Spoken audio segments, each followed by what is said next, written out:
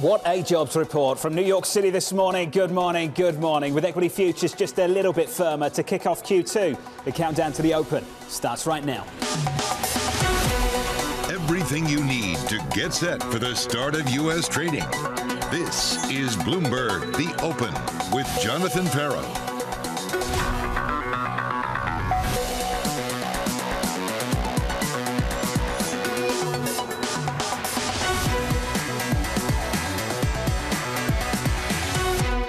Live from New York, we begin with the big issue, the Fed under pressure.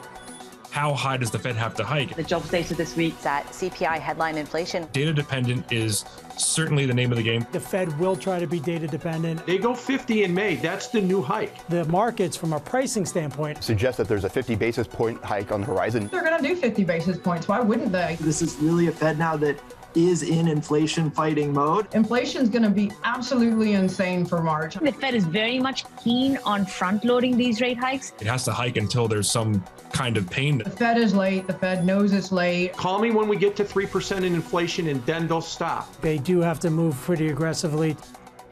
Joining us now is Mike McKee down in D.C. Mike McKee, this one looks solid.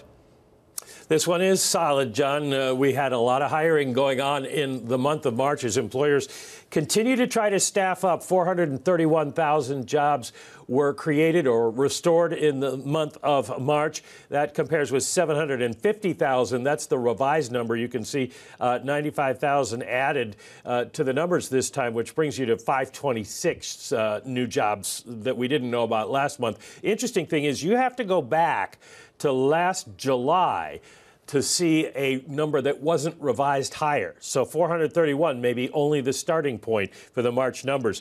Unemployment drops to 3.6%. A lot more people come into the labor force, and we see a lot more hiring than unemployment. The participation rate ticks up to 62.4%. The Fed wants to see that. Average hourly earnings tick up to 5.6%. The Fed does not want to see that. Where were the jobs? Leisure and hospitality, bartenders, waitresses, and people working at hotels coming back to work, 112,000. Not quite as many as last month, but when you look through this report, it's a lot of jobs created in a lot of different areas. So a broad report instead of just a couple areas. Professional and business services up 102,000. Those are the McKinseys and Boston Consultings and the H&R Block accountants, that sort of thing. Retail, 49,000. Manufacturing, 38,000. Now, let's go back just before I leave you, John, and show you the problem for the Fed. When unemployment falls, we know wages rise. Historically, that's been the case. You can see the circle in the middle there. That was 1999 when we got down to 3.5% unemployment. You can see wages rose and inflation rose. But then go all the way over to the right-hand side. Look at where wages and inflation are now as unemployment gets back to the same level it was in 1999. What is the Fed going to do about that? Do they think it's unusual because of the pandemic? Can they bring down the wage level and the inflation level fast enough that it doesn't get embedded in society? Mike McKee, thank you, sir. What a meeting we've got coming up at the Federal Reserve in early May. Joining us now is BlackRock Global Fixed Income CIO Rieder, and a whole lot more over at BlackRock too. Hey, Rick, just react to this one. Wow, it looks decent. Wow, it looks decent. I mean, the data is really strong.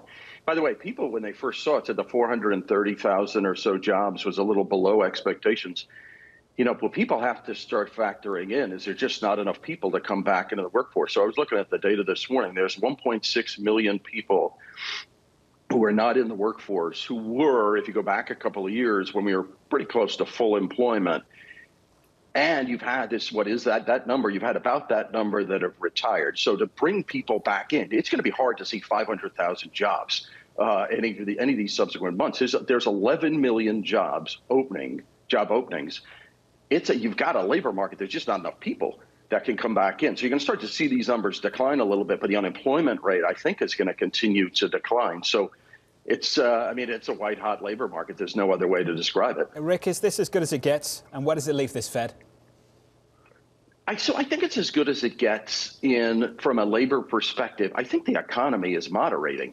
I think you're seeing, when you look at some of the retail sales numbers that have come across globally, look at H&M yesterday, you're starting to see some of the data come off. You look at the housing market, boy, if anything was to suggest to you some form of stagflation, it would be in the housing market. So I think the economy and this is part of why the Fed's in the toughest position that maybe I've ever seen them, is the economy starting to moderate in a bunch of ways. If you can't find the labor, and if your wage costs are going up, your input costs are going up, then companies will start to pare back a bit because you're seeing the consumer back off of these levels. So is it as good as it? Yeah, I think so. And this is why I think the Fed's got a tough job. And I think part of why I think it probably makes sense to get some 50s in when you've got an economy that's moderating. And I think they'll probably do that the next couple of meetings. I hear some 50s. Does that mean 2? Or do you take the city view and go 3-4? No, I think you're assuming an awful lot to say you're going to go past 2. But listen, they're so far from neutral. They're still in super easy accommodative position that I think you got to assume that by the June meeting, you'll have gotten 100 basis points done. I don't think they're going to do an inter-meeting, but it's not impossible. But boy, I would argue, listen, get off of this easy. I mean, think about the last show, we were just talking about QE was ending. And if you think about, you got to get off of, closer off of the 0 or close to 0 where we are. And so I would, but then I think as we get into the summer, I think you've got to step back and look at what the data is doing. If anybody can tell me they know what's going to happen with the Ukrainian situation, what's going to happen with the Chinese growth situation, what's going to happen with European growth deceleration, these high prices, which tend to cure high prices as consumers pull back. Anyway, I think it's presumptuous at this point. Would you fade any of these moves in this bond market? We've added some weight to the front end big time. You say no, why? No, so the only thing I would do is people tend to focus on the flattening of the curve and the front end. They say, gosh, short end rates have moved higher. We've been investing in that 1 to 3 part of the investment grade credit market. So if you look at returns this year in fixed income, I think the AG's, after today, the AG's going to be down 6.5% or so. Things like long corporates are down double digits. Things like long treasuries down double digits. I actually like owning some. You got to keep your interest rate exposure down. Like, even though the curve's flattening, there's a concept of duration. There's a concept of, gosh, I just want to keep my return. If I can carry, the short end of the aggregate index is down about 2.5% this year. Down 2.5 is better than everything else. It's down 6 to 12%. So that's part of where we're, quote unquote, hiding for a bit of time. Get some yield, get some carry into the portfolio, and don't take too much interest rate risk. Listen, if we're going to get the next 3 months, you're going to get CPI prints that are going to show year-on-year CPI that's going to be 8-ish%. That's not going to give people any comfort around, a 10-year treasury that's at 240. So anyway, we're keeping our interest rate exposure very, very moderate here. What about your credit exposure, Rick, specifically high yield credit? So Jonathan, actually for the first time in a number of months, we've started to add a little bit. And, when you get high yield back at 6%, and, we like loans quite a bit because interest rates are rising. But, now when you get high yield back at 6%, it's pretty interesting. By the way, I always think the best valuation of the equity market is you take the free cash flow the companies throw off relative to the cost of financing it, i.e. where the credit market is. And for 10 years, equities have been too cheap. Equities are not too cheap anymore relative to where the cost of financing is, i.e. the high yield market, the investor grade market. So we've been adding a little bit, again, trying to manage the interest rate exposure. But we've been adding a little bit for the first time in a while. As you're getting back to yield levels, you say, gosh, if you go over the last 10 years and say high yield, it's 6s into the 7s, that's not a bad place to capture some carry. But again, I still think you can be patient. Help me understand what that means for the cash position, because you had raised the cash position. Have you maintained that at existing levels? Did you use some of that cash to go into high yield, or did you rotate out of equities? So cash is one of my favorite assets today, and it continues to be. I mean, somebody put a report out today that said this is the worst performance. If you take the equity market, the debt market, you have negative returns across everything. Cash is a lovely asset in that environment. So we're still running a high level of cash. We've drawn it down a little bit, Jonathan, to your point, recently to add a bit of this credit, a bit of investment grade, a bit of high yield. Still being cautious on EM, but maybe a tiny bit of EM in a couple of places. And by the way, this is U.S. and Europe. I think some of the European credit markets have become interesting. That being said, I still think rates have some room to go, and so we're still being cautious around how much we're buying today and sitting in more cash. Can we finish on Europe? they just had a 7.5% CPI print, Rick. When I watched that coming and just thought, wow, never mind the Federal Reserve winding down QE. The ECB is going to be doing QE through to Q3. They've got CPI running at 7.5%, a deposit rate of negative 50 basis points. And Rick, I'm just trying to get my head around how much repricing we need to do in a fixed income universe if Europe's on the path back to zero on a policy rate. So, Jonathan, I mean, think about how many years we were on the show together, and we talk about, can Europe get a 1% inflation rate? Yep. Think about the number you just described. It's pretty extraordinary. And listen, I mean, you know, by the way, European growth over the next 2 or 3 years, we were just looking at numbers today, they could be on par. The way we actually looked at estimates, economist estimates. They show, for the first time that I think I've ever seen this, European growth the next 3 years on par with the U.S. My guess is there's some assumption you're going to see fiscal spend alongside of that in immigration, in defense, it's infrastructure, climate, et cetera. So Europe could grow and, could grow nicely for the next couple of years. And you've got an inflation dynamic, meaning we have some more to go in Europe. I would argue from a rate perspective, thank goodness we're out of the negative interest rate scheme, which, as you know, I think is crazy to start with. But I do think that we've got some ways to go. Listen, I think interest rates particularly in the U.S., the demographic and the demand. Why are rates still where they are? Global demand for yielding assets for income is still pretty high. But if you said to me, pick which side they're going, I still think particularly in Europe, I think rates have a bit more to go. Rick, just finally from me, we have been talking for a long, long time. It does go back years. I see that the Total Return Fund won the Lipper Award for the best core bond fund over 10 years. I wanted to congratulate you and give you the opportunity as well just to talk about your team. Because, of course, it's not just about you. It's a team effort, a big team behind you over at BlackRock. So you're very kind to mention that. And by the way, Bob Miller is who I know you have on the show a lot, is an extraordinary driver of that fund, and Dave Rogel. And it's it's a huge honor. I mean, it's one thing if you pick it right for a month or so, but Bob and Dave and I think as a team it's been a pretty good effort. So you're very kind to bring that up. And so anyway, I will say that was what has happened. Yeah. And there's no less work applied today to trying to figure out the environmental conditions to operate within in these markets. Hey Rick, here's to another 10 years. My best to you and the team. We appreciate it. Good friend of this program. Looking forward to years still to come. BlackRock's Rick Rieder there on his effort at the moment. Futures are positive by 0.25% on the S&P. A really decent jobs report behind us with some movers. Here's Abby. John, well, a piece of that strength, not surprisingly, is coming from the banks on that strong jobs report. Yields popping sharply higher, especially that 2-year yield. And despite the fact that the 2-10s are inverted, as you've been talking about, banks, Wells Fargo, up more than 1%, not killing the tech sector. Amazon off of its highs, but still up 0.4%, even though rising yields, as you know, could call into question valuation. Speaking of higher, China tech, take a look at Alibaba, up 7.1%. This, of course, as China is considering giving U.S. full access to audits that would, of course, provide more transparency to these companies and to perhaps take away the uninvestable question. And then finally, maybe as a barometer of risk sentiment, GameStop, meme mania, up 14%. Stock futures may be up modestly, but these meme stocks continue to go. Perhaps we'll see the indexes follow, John. Abby, thank you. Coming up on the program, President Biden ordering a record release of U.S. oil. It's time to deliver true long-term energy independence in America once and for all. And I'm going to continue to use every tool at my disposal to protect you from Putin's price hike. That conversation up next.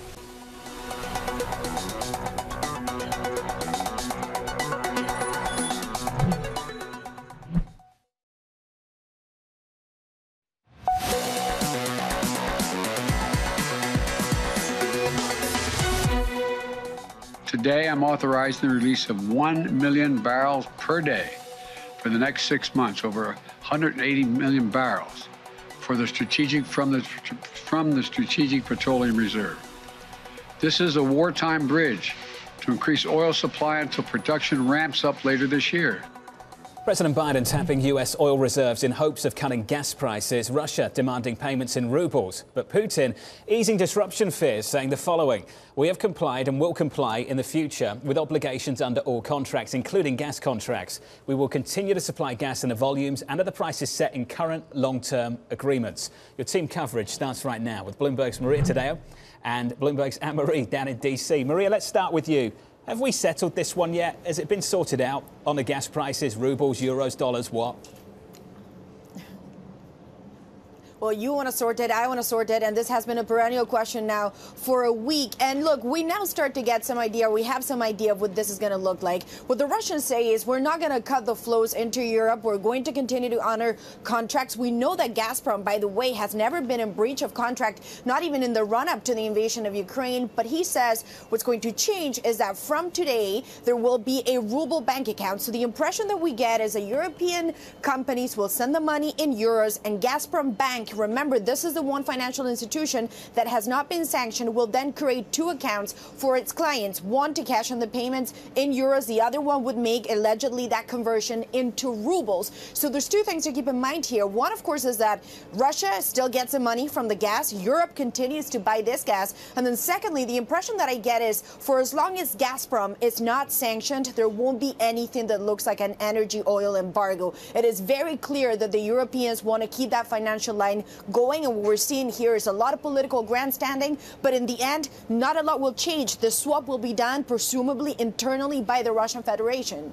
Maria, that's the situation in Europe. AMH, let's talk about the situation in the United States, and welcome back. We've missed you. Have we settled this effort by the president? How well received has it been? Will it make a difference? Well, it does seem to be making a little bit of difference when you look at what's going on right now in the spot prices, right, Jonathan? When you have WTI off some 7% when this was announced. The issue really is, and I know you spoke to the special envoy for energy security, Amos Hochstein, is will this really bridge a gap, and then will drillers want to come back and actually want to produce more? That is domestic U.S. drillers. And the president really went after them yesterday, asking Congress to charge fees to these firms that have unused drilling leases on federal lands. So you could see a little bit of the tension, but we should notice, Jonathan, this is a massive drawdown in the SPR. It is absolutely historic, 1 million barrels a day for 6 months.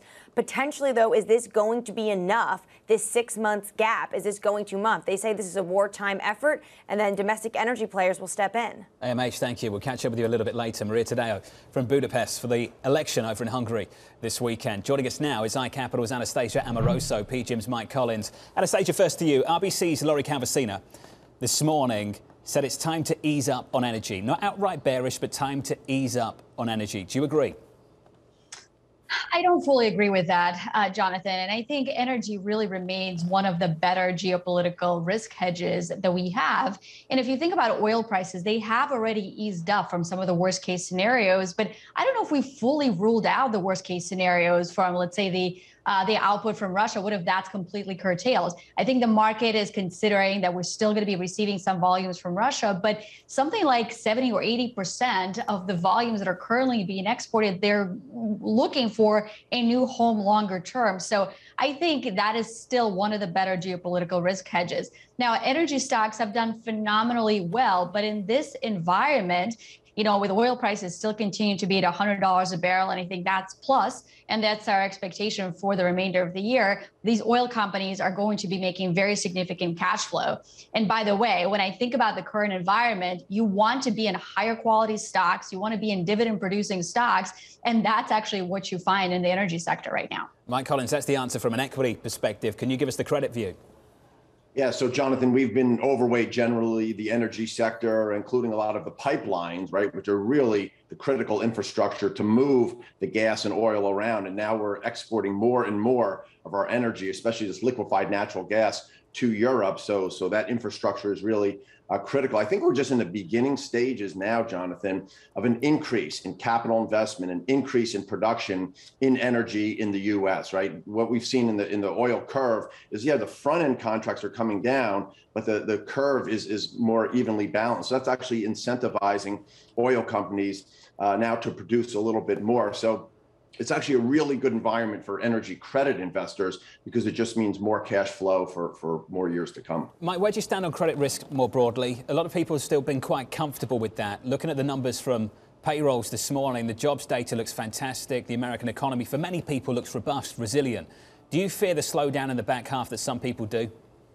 Absolutely. You know, Jonathan, the economy is red hot. The labor market is red hot. But all of those things always occur right before a slowdown, right? You get a flat curve, you get a really low unemployment rate. In fact, that's actually one of the best leading indicators of future slowdowns is a really low unemployment rate. You get really hot economies, and we are there, right? But I think we're just at the tipping point now, Jonathan, where we're going to see this inflation start to generate demand destruction, right? So I really think the second half of the year could be a lot weaker. And I worry about this first quarter earnings season, which, begins in the next week or so. I think you're going to see more profit warnings, more profit margin warnings, more uncertainty, companies' inability to pass through those costs. At Goldman, David Costin talking about the same thing this week. Anastasia, we've got some more time around the opening bell, but just briefly, your view on the data and whether you share those fears that Mike has.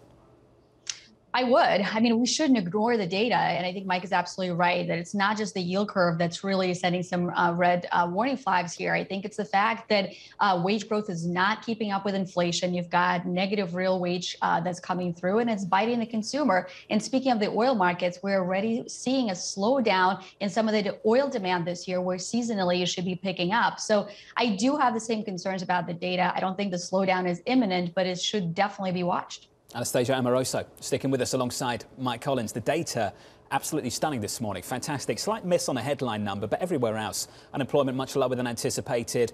Year-over-year wages looking decent, and the move in the bond market up 11 basis points on a 2-year this morning. Your 2-year 244, and your 10-year right now higher by 9 basis points to 243. Coming up, the morning calls, and later, it's day one of Q2. Equities coming off their biggest quarterly decline since the pandemic. That conversation just around the corner.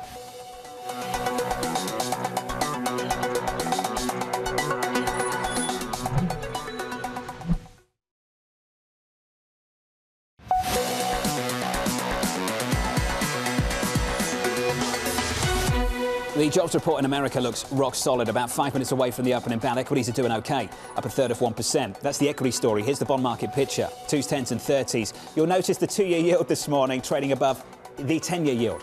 Post-payrolls for much of the last hour. Right now, no different. 243 versus 242. Some curve inversion. That's the price action. Let's get you to your morning calls. We can kick things off with Citigroup upgrading Wynn Resorts to buy, expecting pent-up demand to drive a swift recovery in gaming throughout Macau. Your second call from Baird, downgrading Walgreens to neutral, seeing little upside amid weakening demand for COVID-related items. And finally, Goldman, downgrading Dow to neutral, highlighting the stock's recent outperformance and growing headwinds. That stock is negative 1.9% at 49.25. Coming up, looking ahead to Q2 after stocks record their first quarterly loss since 2020. I had to check that a few times. I can't believe that. The first quarterly loss going all the way back to the pandemic. Your opening bout to kick off Q2 is just around the corner. From New York City, this is Bloomberg.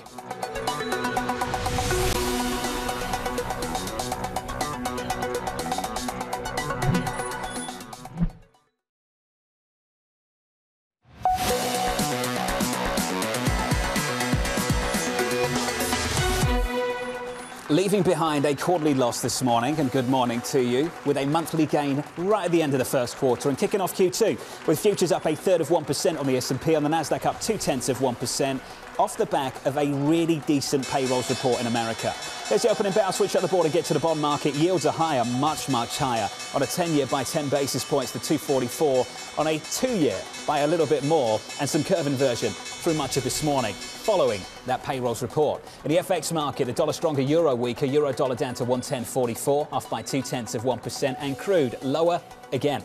A 99 handle, 99.17, and down a little more than 1 full percentage point.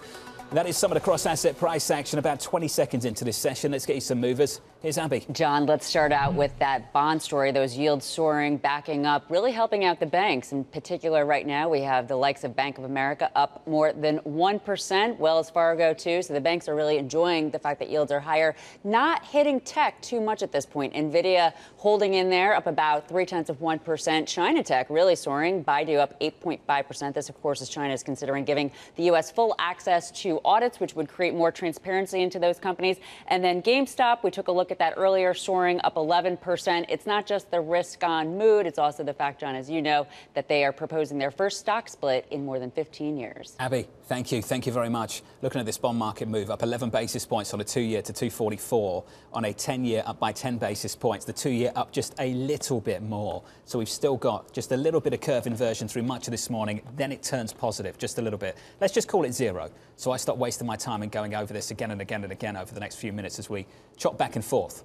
Above zero, beneath zero, and look ahead to Q2. Coming off the back of the first quarterly decline since the onset of the pandemic. It has been that long. It's been 2 years. Looking at this, here's Candy Lyons. Yeah, John, that quarterly decline for the S&P was about 5%. I guess the good news is it could have been worse because that was well off the lows we saw this quarter as we saw that late March rally. And actually 5% losses on the S&P 500 as well as on high yield credit in the U.S. are kind of the best you could hope for in terms of fixed income and equities.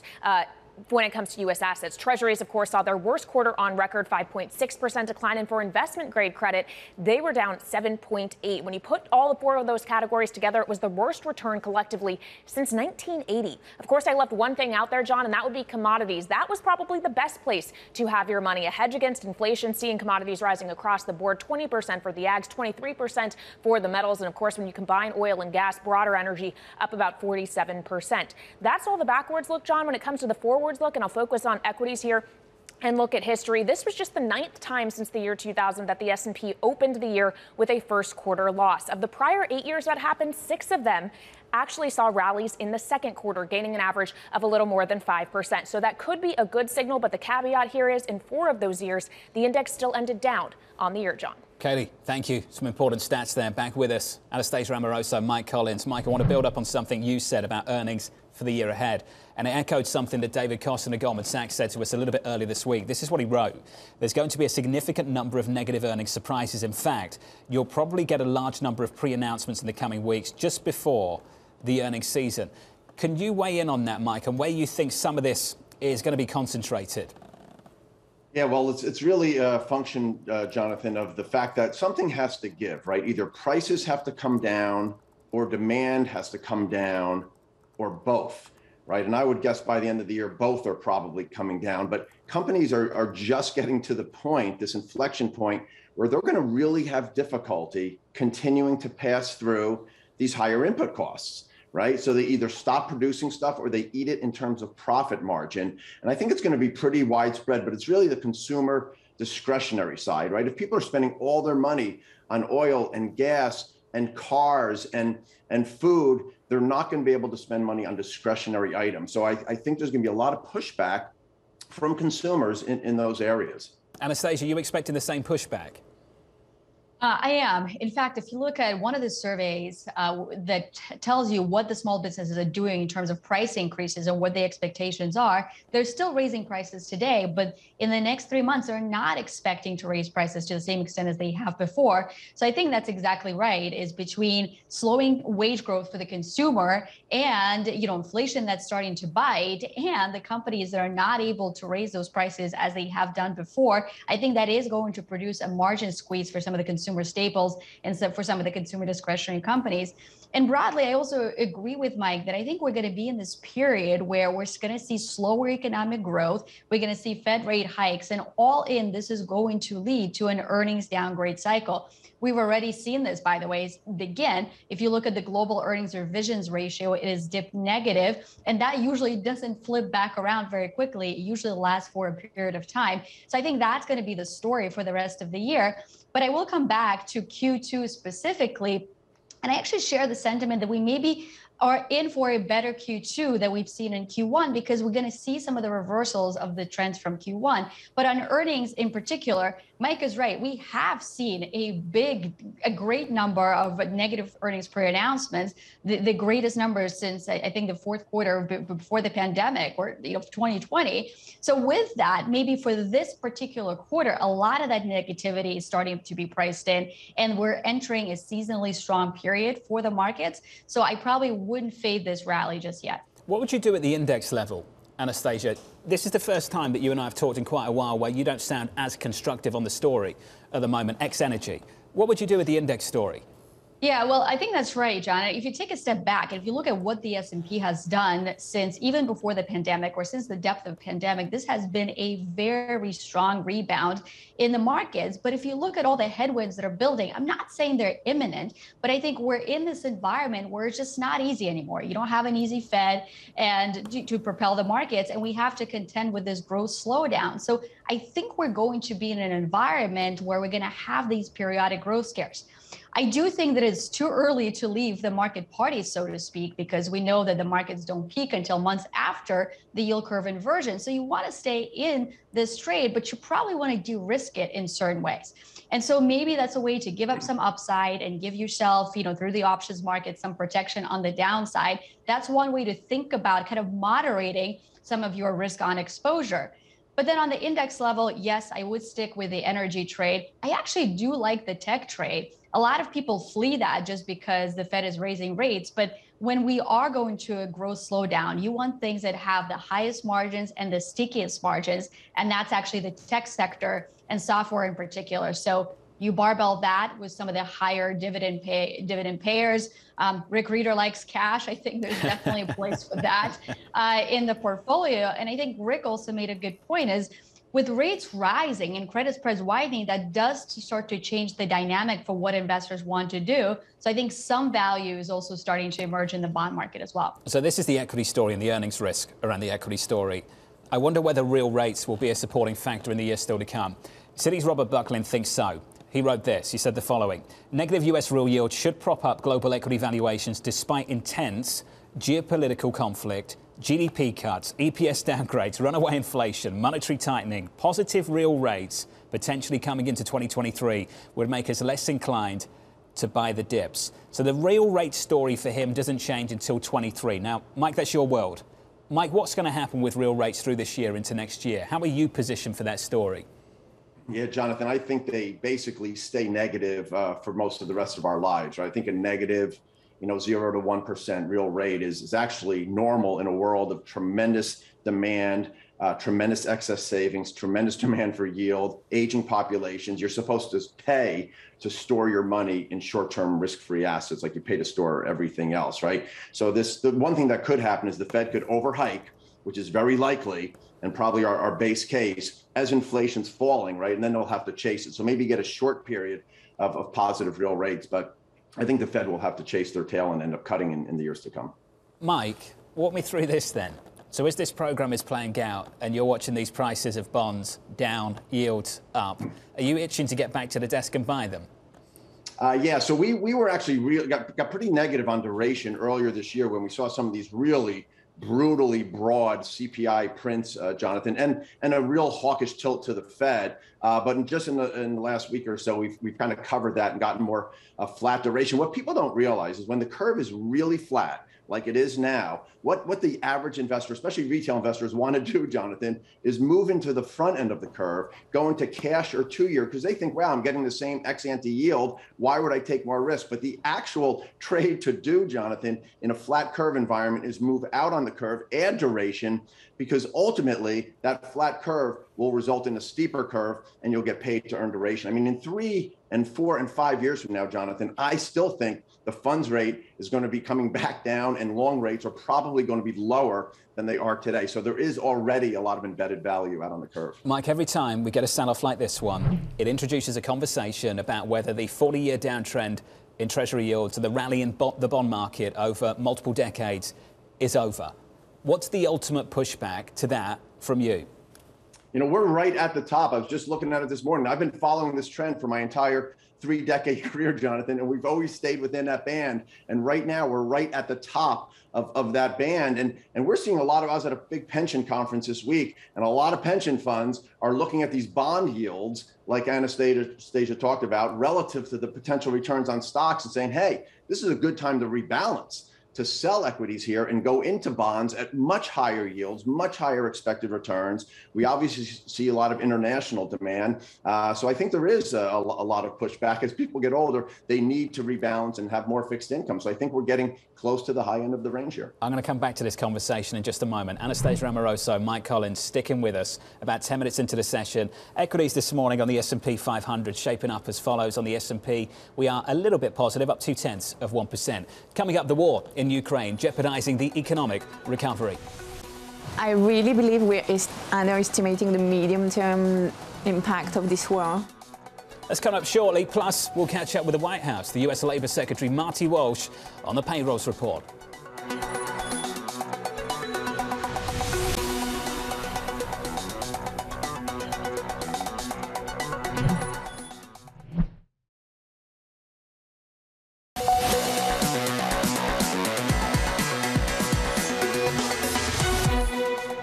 Most companies have actually said that they believe what we did yesterday was exactly the right thing to do, and that they feel that it has an incentive because it is for 6 months before their production comes online, and because we're going to spend the next couple of years replenishing the reserve.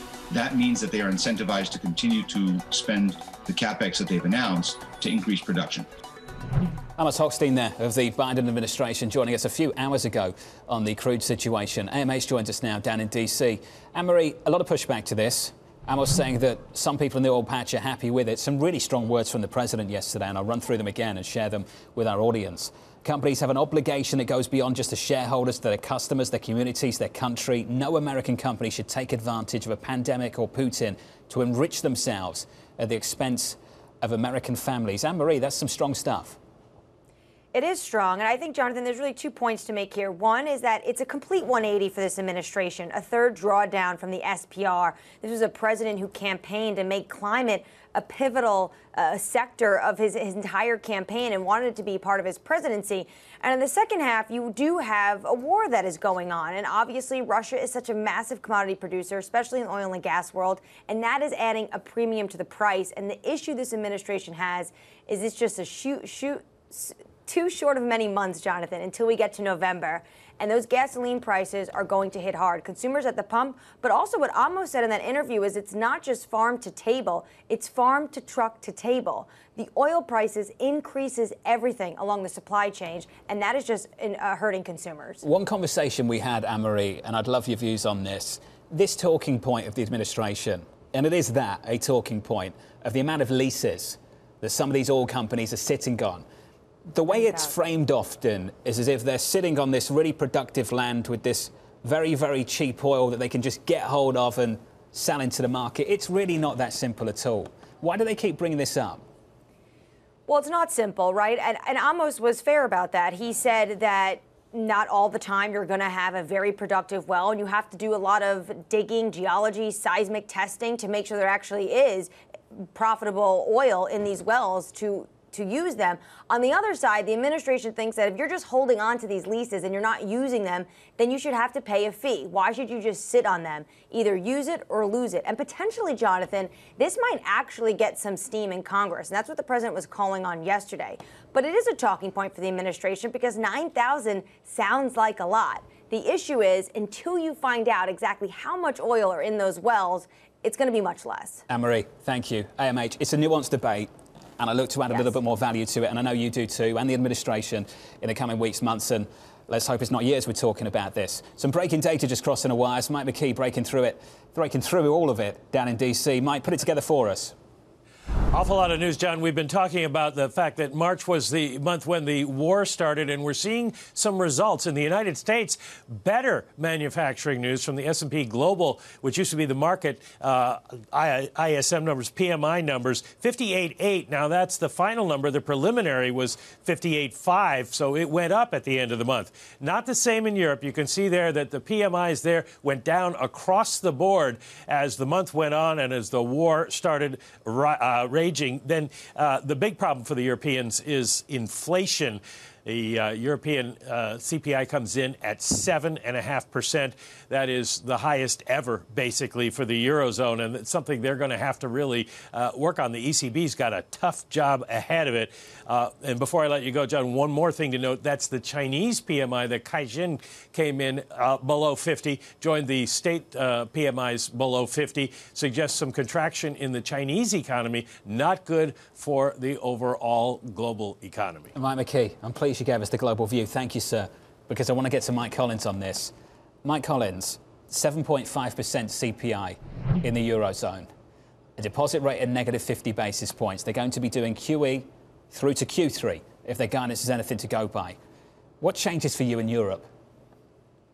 You know, their GDP and their growth is slowing more quickly than ours, Jonathan, right? So I think the ECB has already kind of tipped their hand and indicated that they're going to focus probably a little more on the growth side of the equation than the inflation side. And I wouldn't be surprised if the Fed's in the same boat, right? At the end of the year, if inflation is still running at 7, but growth is tilting down toward 1, what does the Fed do in that world? I actually think that they probably start focusing a little more on the growth story and provide support. But for right now, I mean, they are singularly focused on inflation, and they're going to run hot, and they're going to keep hiking, right? I think there's a chance they do 100 basis point, hike in May and June. Why stop at 50, right? If you stop at 50, Jonathan, in May and June, by the end of July, when your third meeting comes up, you're averaging like a half a point of Fed funds rate for almost 4 months. Between now and then, why not get there sooner? Mike Collins, you don't get to say that and walk away. I've got 60 seconds left. You think they should go more than 50? Now, is that a should call or a will call? You think they will, or you think they should? They could. I mean, their next meeting, May 4th, is a long time away, Jonathan. They have plenty of time to set up the markets for a more aggressive hike. Like I said, their third meeting this year from now is not for 4 months. Right. So if they're doing 50 and 50, they're sitting here at, 0.5% funds rate on average through most of the summer. Right. And is that really where they want to be? You saw Jeff Rosenberg this morning say, yeah, the Fed wants to get ahead of this. That is not getting ahead of it. Right. I mean, we're really short the front of the curve. So, I'm talking my book to some extent, but I think they're going to ratchet up the funds rate really aggressively here. And the curve's probably going to keep inverting. Well, at least you're open about talking your book. I appreciate that. Mike Collins. And a special thanks to Anastasia Amoroso, to you both. I appreciate it. Thank you. A really solid jobs report behind us in the United States. And off the back of that, yields higher materially by 11 basis points on a 2-year at the moment to 244. On a 10-year also at 244, up by around about 10 basis points. Joining us now on Bloomberg TV and on Bloomberg Radio, US Labour Secretary Marty Walsh. Secretary Walsh, what a jobs report. Just fantastic. Most people have come on the programme this morning with Tom and myself and Lisa on Bloomberg Surveillance and on the Open have all said it looks great. What are you most enthused by looking at this? Well, I think one of the things that I like is we saw an increase in labor participation rate. So one thing we spoke about this morning, a good, unemployment number low, a good strong report, good last 3-month report, actually a good last 11-month report, over 450,000 jobs. And we think about moving forward into 2022, 1.6 million people still need to return back to the workforce. How do we get those folks back to work? How do we make sure that labor participation number goes up? Certainly, there's still jobs open in the United States. That's one of the things. I'm not taking away from the report. I'm very excited about the report. But I think we're thinking about here, how do we move forward? The second thing is we're also looking at, what can be done by Congress. We have the Bipartisan Innovation Act, otherwise known as the CHIPS bill. That allows us opportunity for supply chain issues moving forward. We have some COVID relief money still being talked about at Upper Capitol Hill. They need to pass that because we're watching, I'm seeing what's going on in China and parts of Europe with another variant going up. We want to make sure that we're prepared for that here in the United States. And then obviously inflation. We're working the president is very laser focused on bringing the cost down. Lots of challenges there. You were just talking about global challenges there that we have in other markets. We have to, continue to work very closely on that. The Fed Reserve, they're going to take their action. I can't really comment on that. But we have to make sure that in the short term we do everything we can to reduce those prices, but also long term that it doesn't happen again. A lot of what we're seeing with inflation is due to the pandemic. Obviously, what we're seeing with Putin and what he's doing with Ukraine. But we also have to think long term. How do we prepare the country that we don't go through this again? Secretary Walsh, I've only got a few more minutes with you because I know you've got to do a range of interviews. You're a busy man this morning, so I'll whip through a couple of other issues. There is a Labour contract covering about 22,000 West Coast dock workers at sites including LA and Long Beach ports. That expires on July 1st. I know you're aware of that. I want you to help me understand what's the difference between those unions, those individuals behind those groups that represent them, using their leverage to secure better terms and exploiting the country's dependence on those ports. What's the difference? I don't think they'll do that. I mean, I was out in Seattle and Tacoma, in Portland last week, specifically to talk to the company and companies about the negotiation a little bit, about how they feel about it, in the unions, and express to both sides the importance of what we've gone through as a nation over the last 18 months with supply chain and challenges and still having ships out in the ocean. They all understand the importance of that. And I think I don't see either side exploiting the situation we're living in for better wages. The contract will begin negotiation at some point in the next month or so. I believe that's when it'll start. They have to do some notification piece, but I'm going to monitor the situation very closely. Obviously, I want to make sure that we don't stop our ports. I mean, the last thing we need in this country right now, or in this world, quite honestly, is shutting down other supply chain and creating other supply chain issues. Are you going to step in? If I need to, I will. I said to both sides. I mean, I don't think I have to step in at this point. Sure. If I did, I'd be having a very different conversation with you. But I think, I feel good where the conversation is with the sides right now. I think that they all understand the magnitude of this particular moment. This is unlike any other moment they've ever had when it comes to negotiations. Still coming out of a pandemic and moving forward, all these issues around this. So I think they acknowledge very seriously the situation this country is in, and quite honestly, our supply chain is in. You've been to those ports. You travel a lot. I believe it's 60 cities in 30 states during your first year. You know where I'm going with this. You've also been really criticised because you've spent 162 days in Boston out of your first 284 days in office. Secretary Walsh, this comes up often when you and I talk. It keeps coming up. People keep talking to me about it. Yeah. Why is that? What's in Boston? I think it's a ridiculous argument and a ridiculous point that's being made. In the very beginning of me being Secretary of Labor, at the Department of Labor, where I'm standing in front of right now, nobody was in the office. We were shut down because of COVID-19, and I was doing my job. I was traveling around the country. Yeah. Some of those numbers that are reported, I go home every weekend to Boston. I'm going to continue to go home to Boston every weekend because I have a mother that's there and I have a family that's there, and I've made it very clear from the very beginning. So I think when that article was written and that reporter put those facts in, she's incorporating the weekends into that. And if she took those out and actually did an accurate account of what happened, that would tell a very different story. Well, Secretary Walsh, I've got a mother in London. I've got to be in New York. That's what happens sometimes. People are basically asking why you haven't chosen to live in Washington, D.C. I do live in Washington. I'm in Washington. You've got a permanent resident there now. You've got a permanent residence there in D.C. now. Just yes or no? I'm living out of a hotel. OK. Secretary Walsh, we've got to leave it there. Thank you for being with us, sir, as always. From New York City, with your equity market doing OK off the back of a pretty decent payrolls report. And don't ask me, that conversation keeps coming up with Secretary Walsh, and he's a very good man for responding to it. This was the countdown to the open. This is Bloomberg.